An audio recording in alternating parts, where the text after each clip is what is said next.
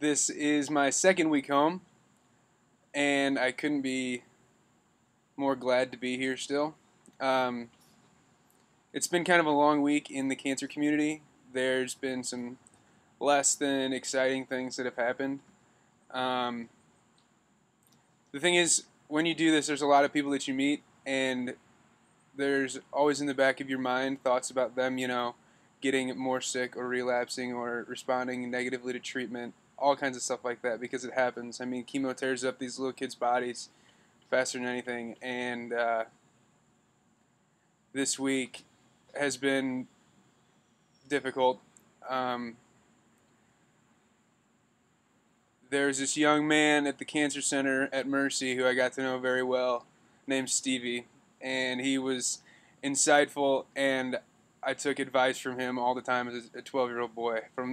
He's smart, smarter than I am, I think.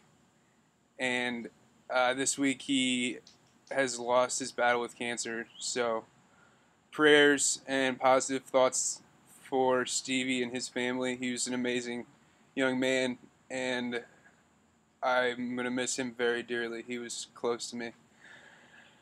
Also, there's Princess Margot out east in New York who has been struggling with her treatment, and they could really use prayers and support as well. I'd just like to take a moment for them, please.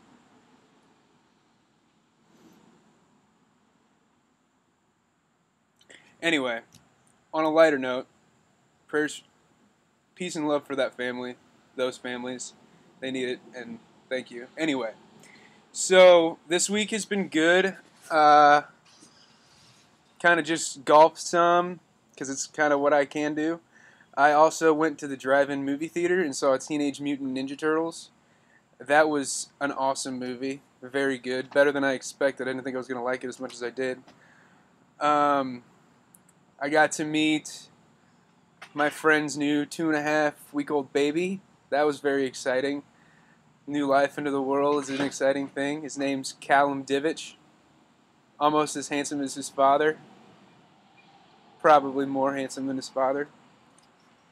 Um, the Johnsons, Victoria and Marcia, came over last night and dropped off a bunch of potato chips. That was a lovely little surprise. Nice visit from them. I went golfing with the Piedmont gentlemen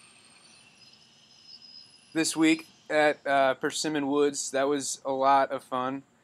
Playing on a nice, fancy course. Actually finished 18. That was the first time I've done that, so that was good.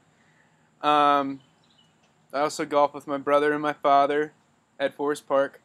So that was the excitement for my week. I got to go to Joe Krenning at his graduation party. I got to see all kinds of St. Paul's families and Lutheran South folk.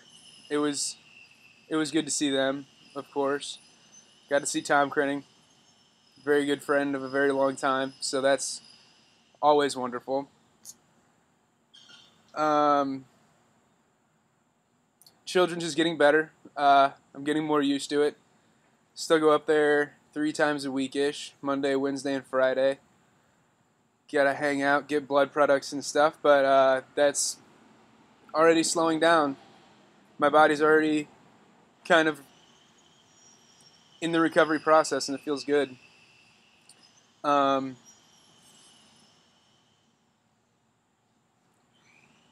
think that's it. You guys are all caught up. Not much coming from my neck of the woods, but it's good to talk and communicate and pass on my information to you as much as you want to listen to it, if you can handle listening to me anymore. Talking about, golf and fun stuff. Not being in a room just brings a smile to my face. Hanging out on the front porch, reading a book with my little brother over here. It's a good feeling. It's good to have him home still, too. We're still getting along well. I guess we have a common enemy in my mother. Nah, that's not true. Entirely. But sort of. Anyway, everyone have a fantastic week. I'll speak to you soon. One love.